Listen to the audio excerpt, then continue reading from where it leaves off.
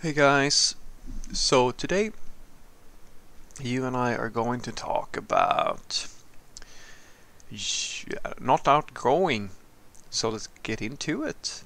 So the question in question was, Frederick, why is it that some people never outgrow the junior developer role?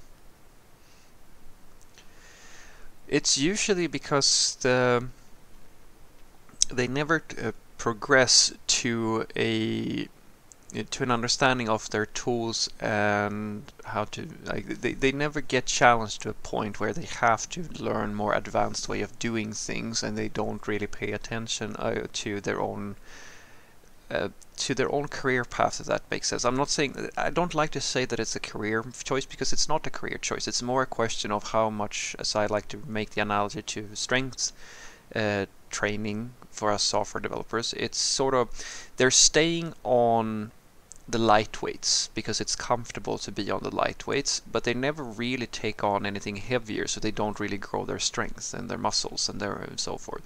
And in the software world, it's a similar sort of thing. If you are just working on fairly simple stories or fairly simple work where you're never really expanding your knowledge of the ecosystem and diversifying your skill set or anything like that, then you will stay as a junior role basically forever. Or if you don't, and there's many people like they just really clock in and do the job and don't really take the time to learn how to go deep on anything, or as I said, expand their knowledge. So basically they might be, as I like to call them, fake seniors. I've met many fake seniors where they have the years and they claim to be seniors, or like they interview for mid-level and senior roles, and I go, this is not a senior. Like, you can see that in the code test. They barely know how to do something that isn't exactly the thing that they've been doing for quite some time. If they have to solve a problem that requires them to actually understand how their own tooling work, or how to actually do something that most likely hasn't been part of their daily job, they can't, because they don't actually understand the surrounding ecosystem. And this is what I've said to you guys before as well.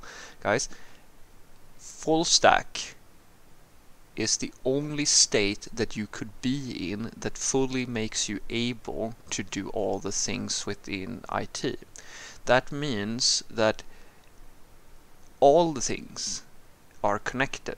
The reason why we do have back-end and front-end is because there are certain cutoff points that are very convenient to separate people's responsibility, but that doesn't mean that there's like a really sharp cutoff point where you can always assume that, for example, a back-end developer doesn't need to know anything about DevOps, for example. Or the front-end developer doesn't need to know anything about how to connect to an API or do anything with networking or anything like that. Because the reality is that these things are overlapping. Everything is, it's just that we're just separating it for us humans. But the system as a whole, like the entire thing, is one thing. The stack is just divided due to work efficiency and being able to specialize because it's that quote-unquote that complicated. But in the reality, realistically, depending on the system, guys, you potentially need to know the entire system, like all of it, literally.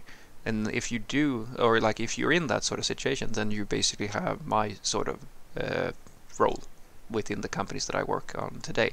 Because when you get to a certain level, it doesn't have to be that way. You can specialize and you can do certain things and so forth. But for this more specialized roles, you basically have to know DevOps, backend, frontend. You need to know all of it, and that takes a lot of effort and time and so forth and so forth. But for the people who stay quote-unquote juniors, as with say the backend developers, like if you're a backend developer who doesn't really know how to, for example, debug your own environments, say if you're running things in the cloud or so forth, then you're basically useless to any modern software company that uses, say, DevOps or similar sorts of things.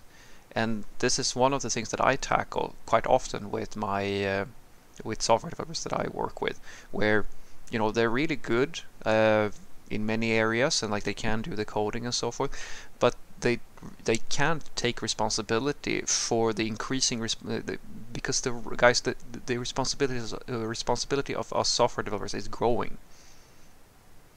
if you compare what the software developer or like a front-end developer for, or it doesn't matter if it's a front-end back-end, what you needed to know, say 5-10 years ago, that's nothing in comparison to what you need to know now.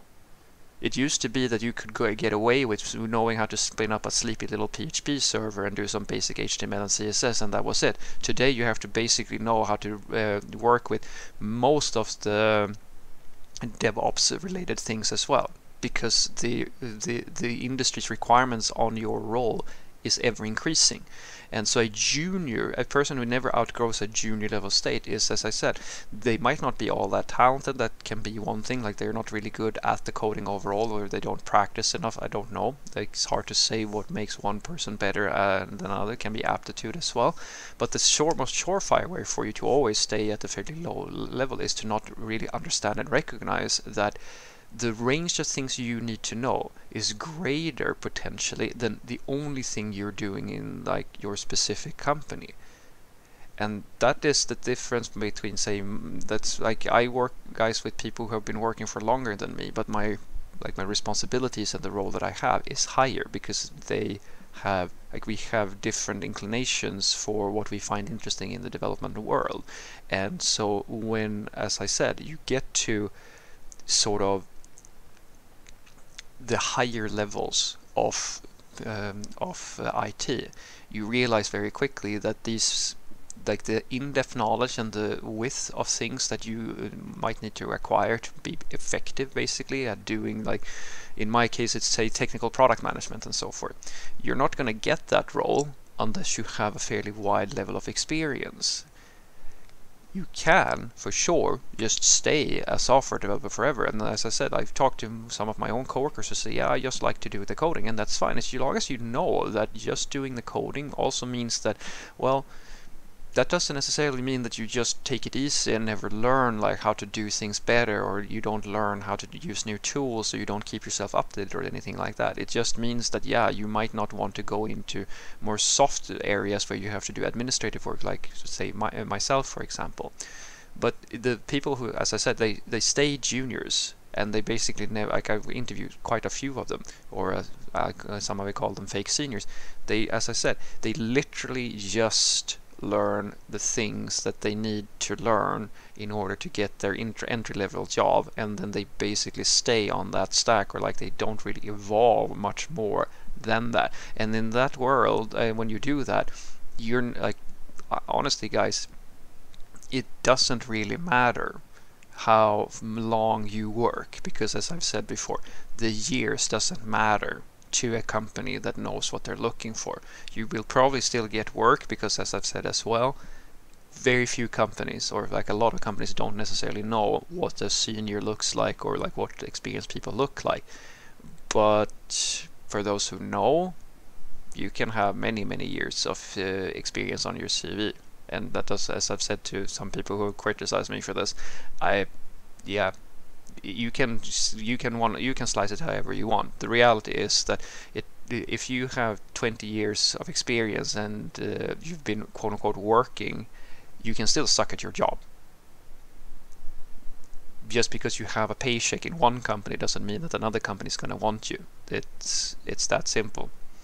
So what I want you to take away from this is that the most common reason I see why people don't outgrow a junior level developer role is because they don't really expand their understanding of their own tools.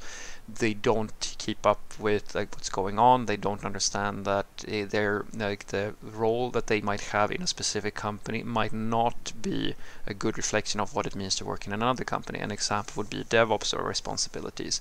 If you work in say a small little agency or something where you might be shipping mostly static websites, for example, that's a very different, potentially, not, it very much depends on the business models, but that might be a potentially very different set of skills, or like the core might be the same, but they might just be a subset of the skills you will need at the larger firm where they actually do DevOps, or where you have to take responsibilities for more than that. I can give you one example. I'm training my front-end developers right now in order to know the elk stack and things like that, because I basically, if they're going to be on call, which the company that I'm working with right now is expecting from the team, then they're going to have to learn basic DevOps skills. That's not something that you're going to find in a I mean, the average quote-unquote senior front-end developer doesn't know that, which I find hilarious, because basically whenever you work in any of the more sophisticated IT companies, not just the one I'm in, but the others that I've worked with, you are expected to know how to debug your own pipeline. You are expected to know how to use a Node.js server, how to spin up like a Docker container, all of these sorts of things, because the backend developers are not going to sit there and do that for you. Just as the front-end developers have to, sort of, as I said, learn how to actually get their code into production, and they need to understand that there are different ways to do that. The process of shipping software there's a range of ways of doing it. If you don't know how to do that, then you're never really going to be useful to a company that does it in a slightly different way, or if there's a slightly different tech stack, etc., etc. And it doesn't really matter if you spend 20 years doing like static websites, you're never going to go above junior levels understanding of how to do things. That is the reality, because it's not about the time that you spend, it's about what you're doing.